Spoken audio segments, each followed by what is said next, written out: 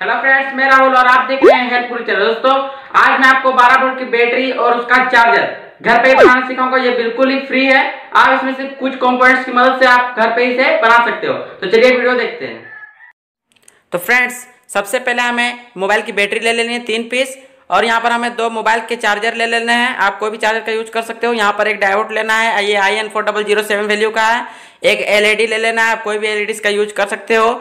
एक हमें on off switch लेना होगा। फ्रेंड्स, आपके पास जो स्विच होगा आप सिंपली उसका भी यूज कर सकते हो। और मैं यहाँ पर कॉपर वायर ले रहा हूँ, और मैं यहाँ पर कुछ कार्डबोर्ड्स के कट ले रहा हूँ, जिसमें हम जितने भी ये सर्किट को बनाएंगे उससे हम इसमें फिट कर सकते हैं। और हमें यहाँ पर वायर ले लेना होगा। फ्रेंड्स, जब हम इसे आउटपुट निकालेंगे तब ये वायर मैं उसमें यूज करूंगा। तो फ्रेंड्स, सबसे पहले जो हमारा ये बैटरी है इसको आपको सीरीज बाय सीरीज में लगा लेना होगा। जैसे कि आपका जो बैटरी है उसका पॉजिटिव और दूसरा बैटरी का नेगेटिव एक साथ आपको मिला देना पड़ेगा, तब ये 12 वोल्ट का बन जाता है। तो फ्रेंड्स, यहाँ पर जो डायोड है उसका जो ब्राउन साइड का होता है, मतलब जो हमारा रहता है सर्किट, उसमें हमें पॉजिटिव टर्मिनल में लगा देना होगा, जो हमारी सिल्वर प्लेट में रहती है। अब जो हमारा ये चार्जर है फ्रेंड्स, इसका जो दोनों AC पॉइंट है उसे हमें एक साथ सोल्डर कर लेना होगा। फ्रेंड्स, मैंने इस पर पहले भी इससे बनाया है अपने चैनल पर वीडियो, जो मैं आपको डायरेक्ट इसमें बता दे रहा हूँ।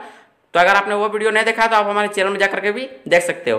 तो फ्रेंड्स, हमने अभी इसे डायरेक्ट कनेक्ट कर दिया। अब जो हमारा जो दोनों चार्जर का जो आउटपुट मिलेगा, जो 5 वोल्ट हमें मिलता है, उसे भी हमें सीरीज बाय सीरीज में लगा देना होता है, पॉजिटिव नेगेटिव।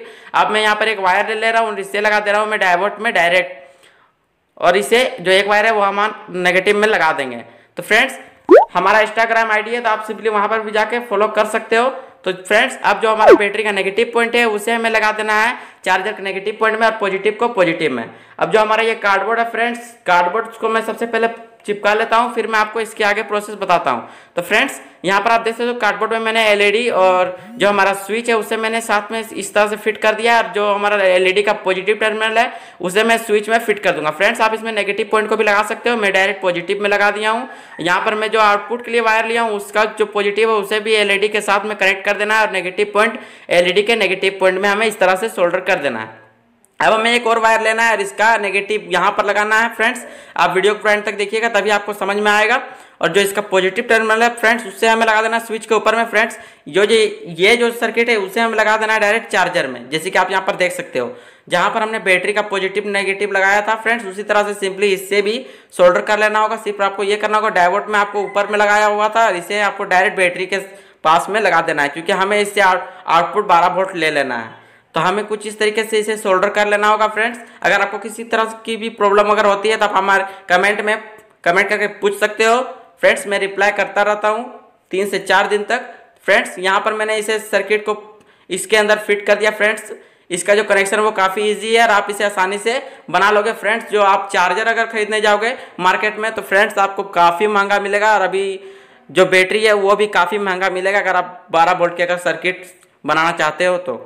फ्रेंड्स, एक चार्जर का मार्केट में प्राइस होता है 500 से 600 रुपये, और जो बैटरी होती है वो हमारा रहता है 650 से 700 के बीच में आपको मिल जाएगी 7 एम्पियर की। इसमें एम्पियर कम मिलेगा, लेकिन आपको जो ये सर्किट है ये अच्छी तरह से फिर भी वर्क करेगा, बैकअप भी इसका अच्छा देता है। फ्रेंड्स, मैं इसे खुद ट्राई किया हूँ।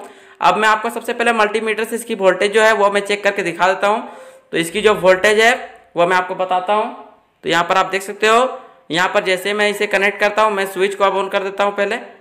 तो ये देखिए, जैसे मैं स्विच को ऑन करता हूँ यहाँ पर आप देख सकते हो 11 वोल्ट हमें आउटपुट मिल रहा है, मतलब ये बैटरी थोड़ी सी लो हो गई है। फ्रेंड्स, तो मैं इसे चार्जर से कनेक्ट करके उसके बाद मैं आपको इसे चला करके दिखाऊंगा। वैसे आपने देख लिया है कि ये बैटरी अच्छी तरह से वर्क करती है, क्योंकि आप सब जानते हो जब इसमें कैपेसिटर जो लगा हुआ रहता है उसकी मदद से ये 15 वोल्ट हमें आउटपुट देता है। तो फ्रेंड्स, ये हमारा AC कोड है। फ्रेंड्स, तो मैं इसे लगा दे रहा हूँ बिजली वाले बोर्ड में। फ्रेंड्स, ये स्टेबलाइजर है हमारा, जिसमें हम सभी तरह के बैटरीज को चार्ज कर सकते हैं। अब मैं इसे डायरेक्ट AC पॉइंट में लगा देता हूँ मल्टीमीटर में, क्योंकि हम AC को आपको दिखाना चाहते हैं कि AC हमें कनेक्ट हुआ है या नहीं हुआ है। तो यहाँ पर आप देखो, जैसे मैं यहाँ पर कनेक्ट करता हूँ तो यहाँ पर देखिए ये हमें 250 वोल्ट आउटपुट हमें दे रहा है, मतलब ये हमारी जो घर पे बिजली आती है वो है। फ्रेंड्स, अब मैं यहाँ पर डायरेक्ट मैं आपको चेक करके दिखा देता हूँ। तो ये देखिए, मैंने वहाँ से स्विच ऑन कर दिया। अब ये हमारी 12 वोल्ट की एक LED प्लेट है। फ्रेंड्स, मैंने इस पर काफ़ी वीडियो बनाई है, आप सभी को तो वैसे ही पता होगा, क्योंकि अगर आप क्रिएटिव है फ्रेंड्स, अगर आपको इसमें नॉलेज है तो आपको काफ़ी जल्दी इसमें समझ में आ जाएगा।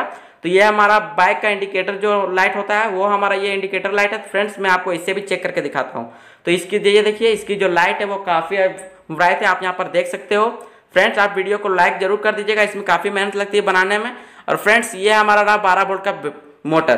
फ्रेंड्स मोटर जो होती है वो काफ़ी ज़्यादा लोड लेती है, तो फ्रेंड्स ये बैटरी भी आसानी से इसे चला देगा। यहाँ पर आप देख सकते हो जो इसकी जो स्पीड है वो काफ़ी हाई है। फ्रेंड्स अगर आपको कुछ बनवाना है तो फ्रेंड्स आप हम मुझे कमेंट में पूछ सकते हो, मैं आप उस पर भी वीडियो बना दूंगा।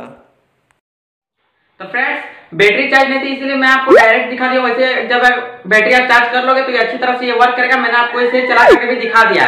तो अगर वीडियो अच्छा लगा वीडियो को लाइक कर दीजिए, चैनल को सब्सक्राइब करें, घंटे पर दबा देगा और नोटिफिकेशन को भी ऑन कर दिया। मैं हम लोग नेक्स्ट वीडियो, तब तक के लिए जय हिंद।